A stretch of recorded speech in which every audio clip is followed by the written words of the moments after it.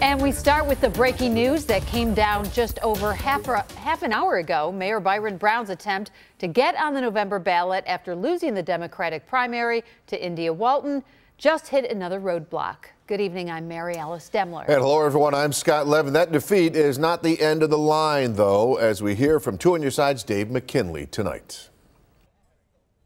After his loss to Walton in the June Democratic primary, Mayor Brown, while organizing a write-in campaign, also sought to be placed on the ballot on an independent line. The problem?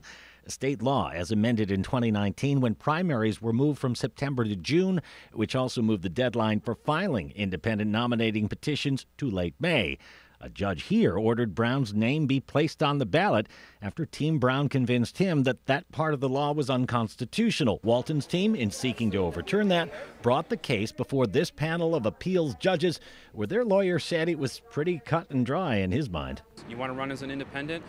You can. You want to run as a Democrat? You can. You want to run as both at the same time? You can. They chose not to, and now they're trying to get the court correct that political misjudgment.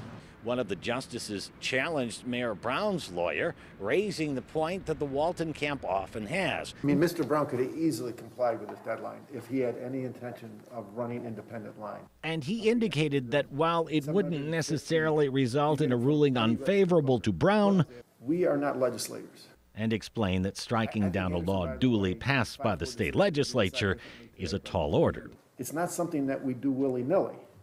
And so there has to be a strong constitutional claim here, and you made a lot of good arguments, and we'll take a look at them to see if they raise to that level. In the end, the justices ruled they did not and reversed that order, which granted Brown ballot line status, ruling in favor of Walton's camp.